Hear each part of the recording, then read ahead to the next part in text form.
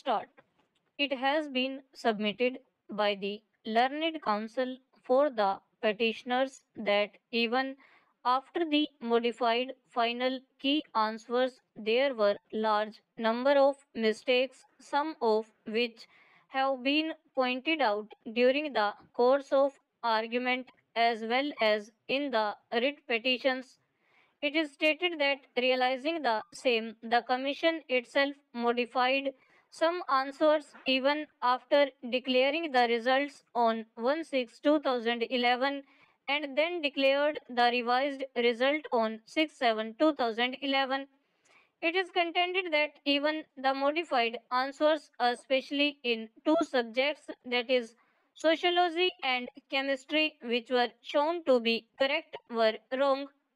It has also been submitted that there was no occasion for the respondent commission to delete the five questions of sociology paper because there was no ambiguity with regard to the answers except for that only its serial of the option was to be changed, which was described as A, B, C, and D against the respective question. It has also been pointed out that even now there are many discrepancies in the answers and consequently the evaluation of marks awarded in the revised result. This has been submitted on the basis of the document containing options which was handed over to the learned counsel for the petitioner during the course of argument. In the background of the aforesaid facts, it has been submitted on behalf of the petitioners that there has been large scale irregularities in the evaluation of answers and awarding of marks, and this court must look into the same and accordingly direct the commission to correct the mistake, re-evaluate the answer copies, and then declare the final result of preliminary examination 2010.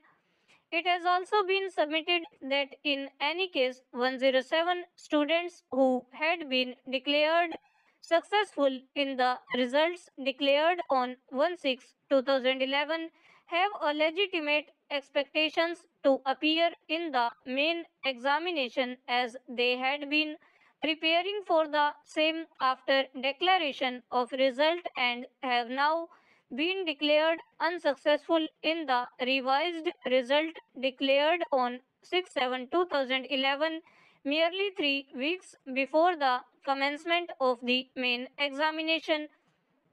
It is thus submitted that on the equity as well as on the basis of legitimate expectations, the said candidates should be permitted to appear in the main examination scheduled to commence from 1/8/2011. On the other hand, Shri P.S. Baghel, Learned Counsel, appearing on behalf of the Commission, has submitted that the objections received with regard to answers in sociology and chemistry papers had not been considered by the expert examiners as no answer was modified in the two subjects